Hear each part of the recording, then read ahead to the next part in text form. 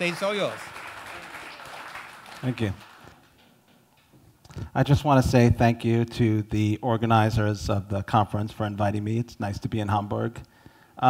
True story, usually my airfare is booked for me, but I was left to book my own ticket on a train. I was in Block Show Europe, and that's right in Berlin, so like how hard could it be to book a train to Hamburg? But somehow I almost booked my train to Frankfurt. I guess being an American in my semantic net, Hamburg and Frankfurt, you know, the two great German meat cities that make Americans want to grill outside, I guess.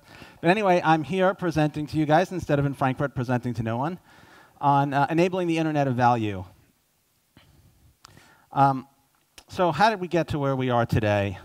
I think a lot of us were inspired by Bitcoin arriving on the scene. And I think we're seeing play out a set of events that we've seen with other technologies before.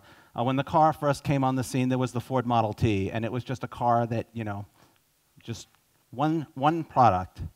And over time, as that product matured, it became modified to be specific to different use cases. We had trucks to carry heavy goods, sports cars, and we had lighter vehicles, and a whole broad array of products, all aimed at the same technology, but aimed at different use cases. And I think we're seeing the same thing today. We have this new technology, blockchain, and we have all of these different use cases that people want to apply that technology to: payments, securities, reconciliation, trade finance. You probably are well aware that we have this put everything on a blockchain thing. There's probably hundreds of use cases that people are considering applying this technology to. But one of the things that we noticed is that at the root of most of these blockchains is a payment. So if it's trade finance, when the trade is financed, there's going to be a payment.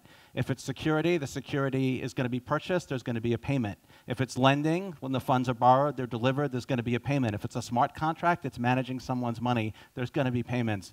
So what we observed is that the main problem at the root of all of these use cases is payments. Good payments make all of these use cases easier. Bad payments make all of these use cases harder.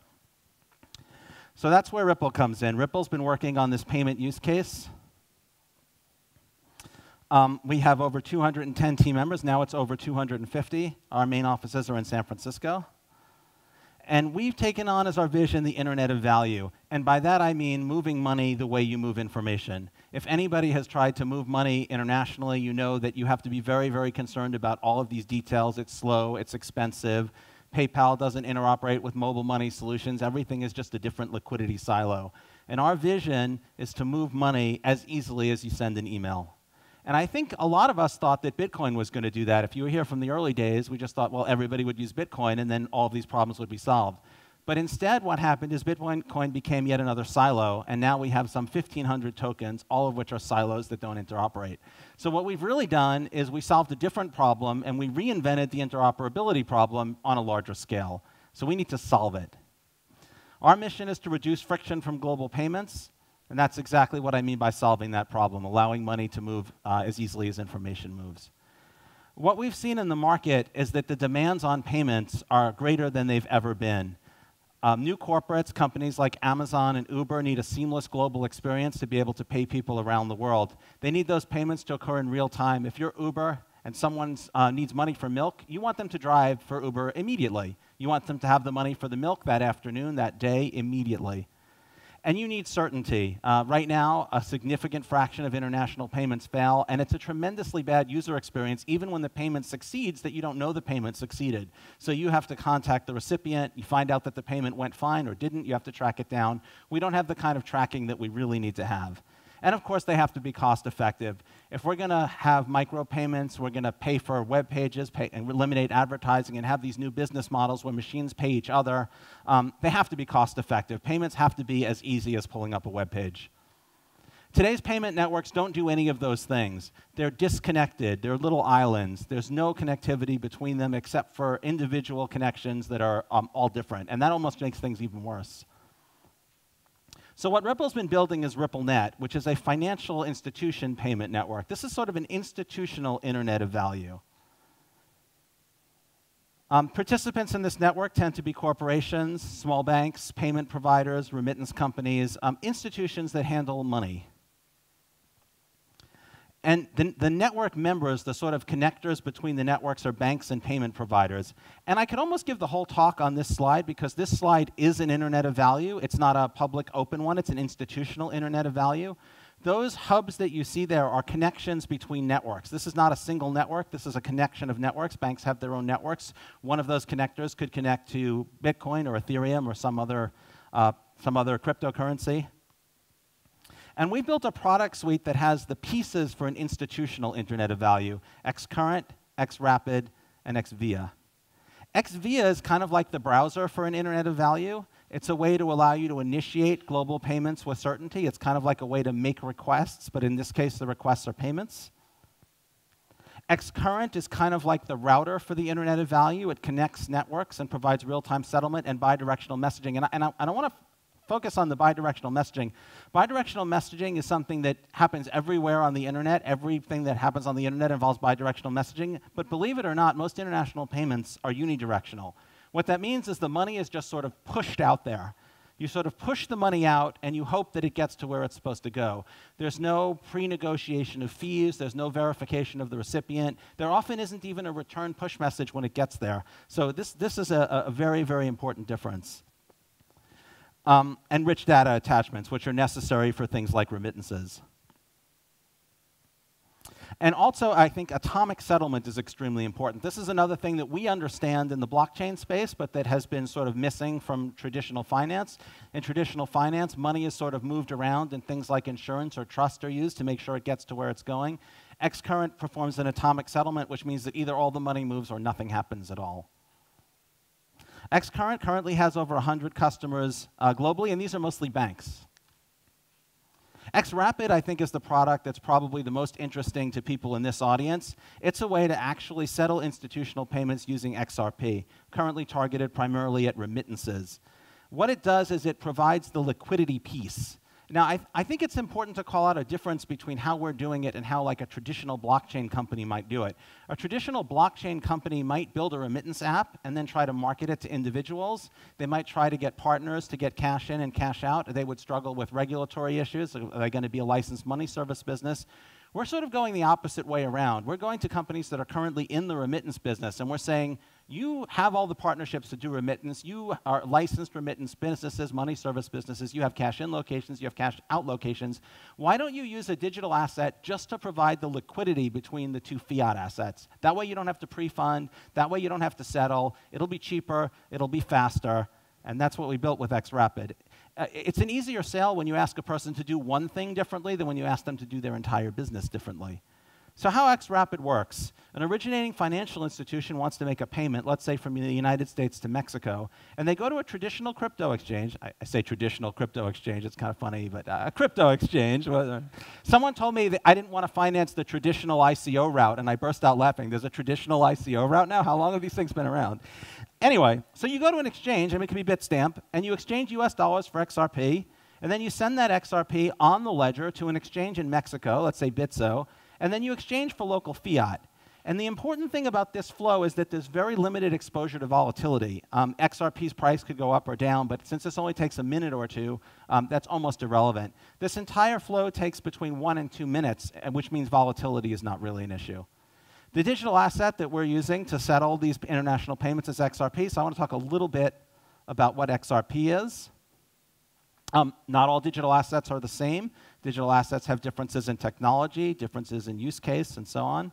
And I think the focus should be on the use case. The crypto markets tend to show tokens rising or falling as a unit. There doesn't seem to be that much distinguishing in the price. But I think in terms of the long-term success of these projects, they have to have some sort of a real use case. And it's not enough to say smart contracts, like smart contracts for what? It's not enough to say Internet of Things, like what specific Internet of Things are you doing? Cloud storage, anonymous transactions, all these different use cases. And again, we think they all come back to payments. So fiat currencies are backed by governments. Governments ensure their scarcity and value. Digital assets, of course, are not backed by governments. They're backed by cryptographic algorithms. And what I mean by that is that their scarcity and value is ensured by cryptographic algorithms.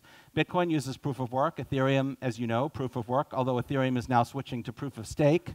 They encountered some of the obstacles with proof of work. XRP uses a different algorithm that we call consensus. And I have to back up 1 second here and just point out, What this algorithm is doing is solving exactly one problem, and that's it. Every other problem we can solve just by having all the data open, so you don't have to worry about trusting someone else to know whether or not someone has the funds for a transaction. Everybody knows the transaction validity rules. They know the digital signature algorithms. You don't have to trust someone else to tell you if a transaction is valid. The only issue that you can't solve by everybody enforcing every rule is ordering transactions. You can have conflicting transactions where someone tries to send the same asset to two different people, and you need some rule to order two valid but conflicting transactions received at about the same time. That's all consensus does. So that is something that nobody should particularly care about anyway. It's deep in the plumbing. It just has to work. Just like if you want to spend Bitcoin, you don't care about mining. It just has to work. It's the same thing. It's just that way of resolving the double spend problem. And because we resolve the double spend problem in a more efficient way that's more cooperative than competitive, we have significantly better performance metrics than many other digital assets. I would look at the much faster settlement. Bitcoin fees are not around $20 per transaction as they were when this slide was made, but I think it's important to point out that you're kind of at the mercy of the block size controversy. Miners want larger fees. Fees, if they do get high, they can stay high for very long periods of time because the clearing time in Bitcoin is slow. And of course, proof of work is probabilistic, which means sometimes there's a block in roughly 10 minutes. There can be two at about the same time. You can go an hour without a block.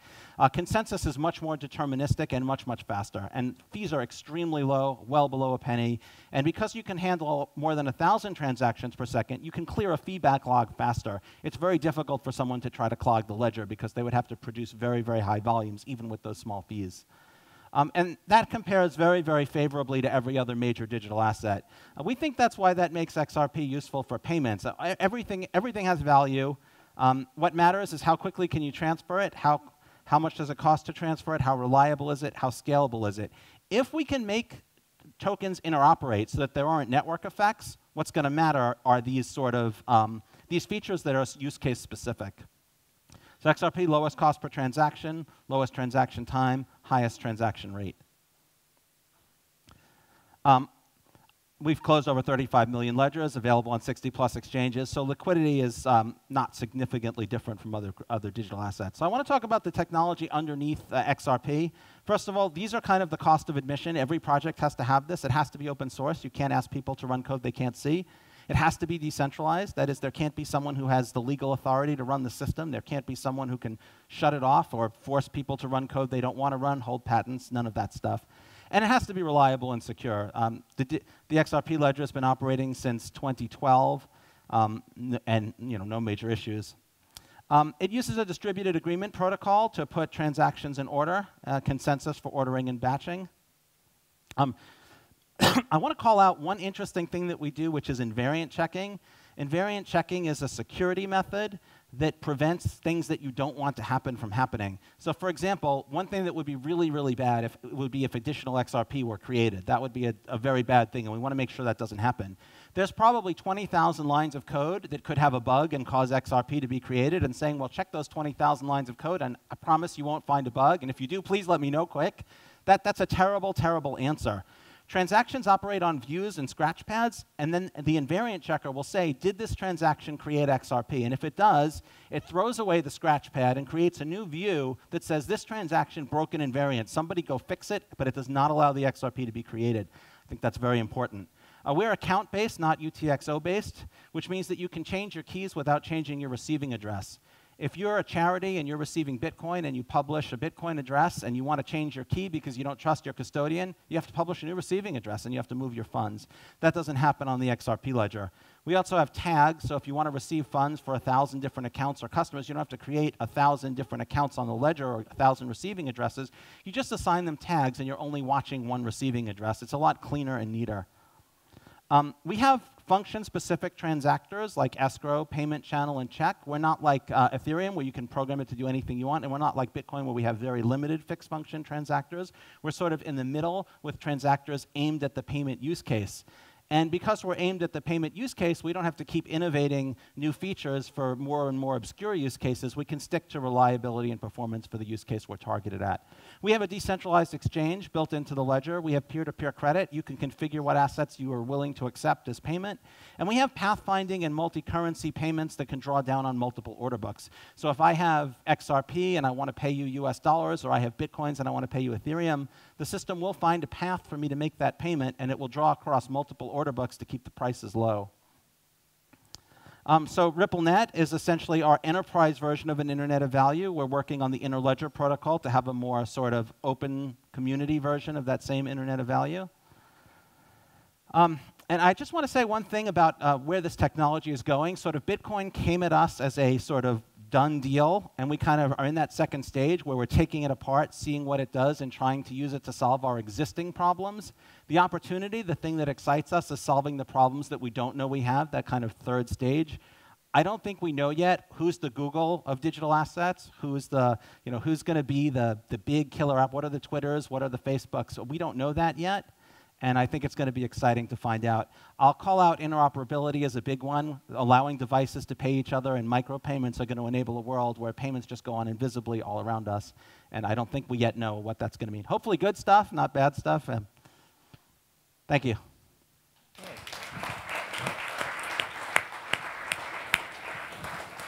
Don't run away, David. Don't run away. There will be questions. Hey. Oh, you want me to take questions? I hope there will be some questions. Oh, okay, sure. That's the most interesting part, I always think. Excellent. So, please, your questions to David. There's one. Theo, you're first. Hi. Oh, lots of thank you. Well, stay. At one of the traditional exchanges, Bitstamp, I think in 2014 or 2015, there was some kind of freeze function executed or whatever. And how does that work, and who decides how that's executed, and just tell us about that. Thank you for that question. That's a great question. I'd love to explain that. So the XRP ledger has a freeze feature for assets other than XRP. So for example, you can represent legal obligations on the XRP ledger, and you can trade them. So for example, if Bitstamp owes me 1 Bitcoin, I can trade that on the XRP ledger to someone else who can redeem it. Bitstamp treats that as a legal obligation. Now, legal obligations can disappear because of things that happen off the ledger. In this case, there was a dispute over the ownership of some of those funds. And Bitstamp made the decision to freeze those funds on the ledger, which is what they should do. If they're not sure whether they owe me a Bitcoin or not, the ledger shouldn't reflect the fact that they owe me a Bitcoin. Now, I just want to add this has no effect on XRP, and you can also create assets that don't reflect legal obligations. But that's what makes the decentralized exchange possible. Most digitized or collateralized fiat assets on the ledger are freezable by their issuer. So it's the issuer of that asset that can freeze it. So if you decide to accept dollars backed by, let's say, GateHub, GateHub can freeze those dollars, let's say if the government says that you can't withdraw them. So it's an actual legal obligation tradable on the ledger. Yes, it's strictly the issuer. And XRP isn't issued by anyone, so there's nobody who can freeze it. Yeah, Dima was second, and David is third. My name is Dime. Thank you for your speech. It was amazing, very interesting, and yeah, now I'm looking forward to buy some Ripple coins. But please, XRP. Yeah. First of all, I would like to ask how the Ripple coins were distributed initially, and how are they distributed now? Thank you. Thank you. So consensus cannot accomplish the initial distribution of a digital asset. Unlike mining, it is not. It's cooperative. It's not aversive. It's not based on game theory incentives. So it doesn't have the ability to sort of pick winners. The way the XRP ledger works, all of the XRP that will ever existed in the Genesis ledger and was sort of open for anyone to take. Kind of ironically, after we went live, there was still some XRP left in the Genesis ledger, and so people who discovered it could just sort of take it as a free pot. But what happened is the original founders, the original creators of XRP, the people who started up the XRP ledger, divided the XRP so that some of it was gifted to a company that eventually became Ripple, and some of it, approximately 20%, they kept. A significant fraction of that 20% has been donated to charity. A significant fraction of the 80% that was given to what's now OpenCoin is locked up on the ledger in escrow. Those escrows release roughly 1 billion XRP every month, which Ripple uses to build the ecosystem and to fund itself. And what happens at the end of each month is the unused XRP over that billion is put back into escrow, adding a new month. So originally there were 55 months of escrow. I think there are about 3 more months now. So that provides complete transparency on the token distribution. And every quarter we publish a sort of market summary explaining how we use the XRP that we use. So it's transparent, but we do control, as it comes out of escrow, Ripple controls those funds. David? Yeah. I have a few questions about Ripple. And the first one is, how is the proprietary... I'm here, by the way, here, middle. No, there you are. Sorry. It's okay. I understand that Ripple is proprietary technology. So are you running XRP?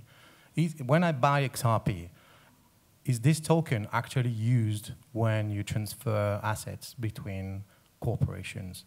That's number one. Because I could be completely wrong, but I was under the impression that there is 2 XRP, the public one for crowdfunding, basically, and the one actually used inside. No, XRP is XRP. So, for example, when an XRapid transaction is done, the sender is buying XRP on an exchange like Bitstamp, and they're selling it on an exchange like Bitso to get Mexican pesos. So the liquidity for XRapid is coming from traditional crypto exchanges. Okay, that's good. Now, when are you going for retail, and how? And the other question is, what happened with Stellar and the team split, or potentially, can you give us an history on that? So Ripple has no consumer-facing products and is only sort of a consumer-facing brand. XRP is an open digital asset that anyone can use for whatever they want. I don't foresee Ripple directly pursuing consumer-facing products, but if you've heard the news about Spring, which is like a sort of a venture and incubator arm, we're looking to incentivize projects to build on top of the XRP ledger. I could give a whole talk about that, but I'll preserve the time. Stellar, yeah, I mean, as most of you probably know, Jed McCaleb, one of our individual founders, had a disagreement with the rest of the team, and he founded a competing project, and he's doing his thing now, and we're doing ours. Okay, thank you. You're welcome. Alex? I could give a whole talk on that too, obviously. I mean, it's a huge story. That'd probably be more interesting, right? I could charge admission for that one. One day there'll be a movie. What? Hi, my name is Alex. I have, I guess, 2 questions. One, what would you say to the critics that say that Ripple is centralized and doesn't have a governance model that the crypto community wants to reflect, compared to what Bitcoin is doing or your other competitors? Ripple's a company. I mean, companies aren't decentralized. The XRP ledger, Ripple has no legal right to control it. The code that controls how the ledger runs is run by the exchanges, power users, wallet operators. Like, we have no ability to put code in anybody else's computer. So the criticism generally comes from things like the fact that Ripple holds such a large fraction of the tokens. We're using that to pursue use cases that I don't think you could pursue with Bitcoin. There is no Ripple of Bitcoin, and there couldn't be one because the revenue model doesn't work. So I would say we're different, and we're trying to do different things that are based around that difference. And I don't see any reason why it has to be one or the other. I think there are all these different use cases being pursued. We're working on interoperability so people can use the asset that best fits their use case. There's no reason that you have to pick one or the other. I mean, personally, I have to say I'm very impressed with how organized Ripple is, the market adoption, the penetration, how advanced you are from a technology perspective, but also enterprises being able to use it. So I'm extremely impressed with that. But at the same time, we're looking as a community to disrupt the banking institution, the financial institution, and how governments control our money. And yet, the governance model of Ripple seems to be put in a centralized manner, controlled by the few, and supported by the banking institutions, which can potentially have control over what you guys are doing. Well, compared to disrupting. They can't control the ledger. There's no conceivable mechanism, at least not that I can think of, where they could control it. Yes, I mean, RippleNet, that thing that I showed you, is a regulated entity. It's primarily for banks and financial institutions, and they're using it inside the same regulatory framework that they're currently using. But they're settling on a digital asset that's an open platform. And the idea is that RippleNet is in service of the digital asset. Like, Ripple's revenue is not coming from banks. It's the digital asset. That's where the value is. And that's the liquidity, the pools that will be created will be accessible to anyone. Anyone can become part of them and can draw off them. I think I would be inspired by looking at what happened with the internet. Like, the internet was built by government and military. It was originally adopted by institutions. Many of them were educational institutions, but many of them were big data companies. And what happened is they built the very platform that eventually reduced their control.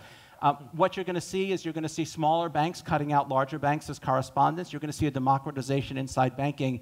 And as long as we, and you guys need to hold us accountable for this. If you see us straying from this, please, I'm not asking for a free pass. We are going to keep that XRP ledger open. It's open source. We don't have any legal rights over it. The code that enforces all the rules is run by every single participant. We can't tell them what code to run.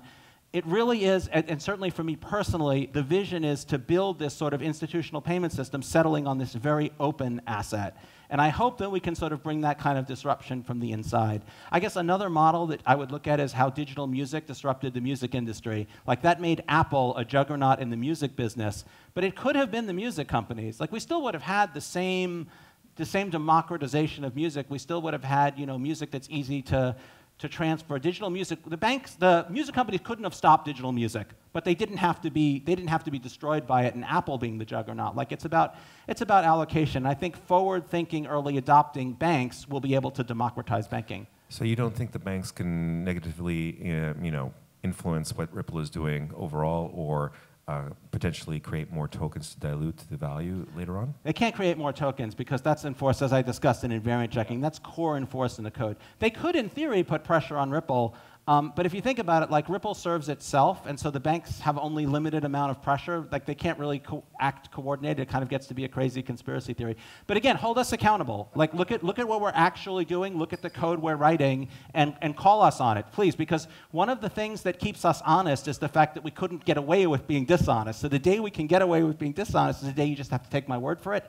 and I don't want to be in that position. The banks. Okay. I don't know who was first, Eden or the gentleman in the back, but Eden has the mic, so you get the mic while he's speaking, okay? Eden, go ahead. This, it's proof ordering. Proof of mic. Only thing you need proof to of figure out mic. is the order. I wanted to ask about Codius. What's happening with that? What are your goals for it, and how do you see it as different from other smart contract languages? Great question, thank you. So Codius is kind of something that we incubated at Ripple. It's a smart contract platform that isn't tied to any particular blockchain. It's a completely neutral smart contract platform. And one unique property it has is that it can keep a secret. And that's extremely important because a smart contract that can keep a secret can interact with the Bitcoin blockchain. It can sign transactions. It can interact with the Ethereum. It can interact with the XRP ledger. It can interact with even conventional banking systems. It can interact with web pages, things that Ethereum smart contracts can't do. We have it pretty well designed.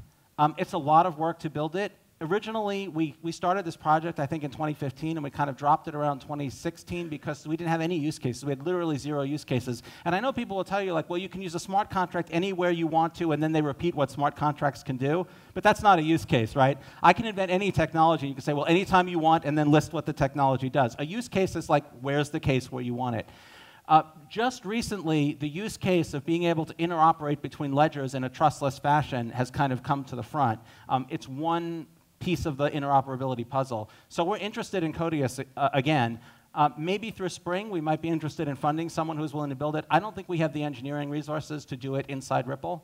So that's kind of a community project that if there's interest in, we would love to see it happen because it helps our strategic interests and we think it's a good thing. We have most of it designed. It's just a lot of execution work. Last question, please. Hi. Which mic? Both of them? Yeah, ask just both at the same time. Yeah, we'll do that. It's like do we have multiprocessing. do we have two mics in the room? Apparently, I didn't see that. yeah, I have Apparently we have proof of two mic mics. here. I have a question. Okay, The sorry, banks, we have two questions. That's fine. bank- But I think the gentleman in the back was first. I'll wait. Okay. So I was just wanting to know what kind of scale the banks are currently using this to trade amongst each other, because I mean, if they're doing it on the existing, traditional crypto exchanges, wouldn't there be issues with liquidity pockets, right? Like for a bank to settle a couple $2 billion amongst each other, I just don't see how they could possibly get to that size without materially moving the market against each other. So no one is settling on a digital asset at scale today. What's going on at scale today is the messaging part that's able to settle on a digital asset when the liquidity is there. Whether or not what's happening on the digital exchanges right now is there are really only two participants. There's market makers and there's speculators, and that's part of what I think is making the market so unhealthy. The market makers are deathly afraid that speculators are going to see a price go up on one exchange and beat them by a millisecond and sort of, make them take a loss and vice versa. What we're trying to do with XRapid is bring to these crypto exchanges market takers, people looking for liquidity who don't care what crypto prices are doing. The thesis is that if we do that, market makers will make more money because there won't be people trying to force them to take a buy when the price is dropping and vice versa. And they'll respond, if I see you making a lot of money, I'll make just a little bit less money and someone else will make less money still. So we think that bringing in real demand for payments will bring the spreads down and bring the offer volumes up. XRapid will see if we're right about that. But you're absolutely right that there has to be more liquidity. The volatility problem is solved by the speed. The next question is, can we solve the liquidity problem? And I think as XRapid scales up, we'll see whether this just brings more liquidity, or in the negative scenario, do we just use up all the liquidity and then the market just dies? I don't think that'll happen. I think what market makers are looking for is people to take the liquidity that they provide. But we'll see very soon. Do you have a... Okay, last question by Jed. So the banks controlling and getting influence there is one concern, but to me it seems that there's a whole bunch of regulatory space that needs to be addressed. Is Ripple engaging with regulators at what level, and what are you guys doing about that when they start to pay attention to your tech? Absolutely. We've been engaged with regulators for some time.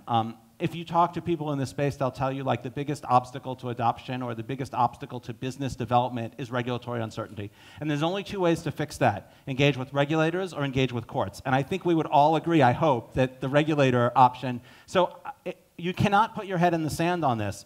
If the biggest drag on adoption is regulatory uncertainty, then the only way to fix it, other than risking going to jail, is to talk to regulators. And so we put Zoe Cruz on the board, Ben Losky.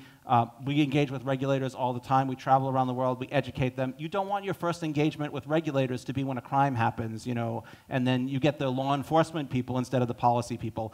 I cannot overstress how important it is. And also, just be completely transparent, because if Ripple has the luxury of being fairly well known. Regulators know exactly what we're doing, right? We don't have that many secrets. And so if regulators said, hey, you're obviously violating this law, we would hear it and we would talk to them and we would engage. But I do agree that there are certainly regulatory threats, and they're not from known laws that we're breaking. They're from uncertainty about how those laws apply. And I think the entire community needs to engage with regulators. I will just call out one small thing while I have the microphone and the power to do so. Is I would urge other cryptocurrency projects not to try to slam the door shut behind them, and not to say, hey, we're already so far along, we're too big to fail, just let us go and slam the door shut on innovation and new people. I'm going to personally pledge on behalf of Ripple that we're not going to do that, and if you see other projects doing that, call them out on it and tell them, look, at least the marketplace thinks we're all in this together. Thank you. Thank you so much. Wonderful. Thank you, David.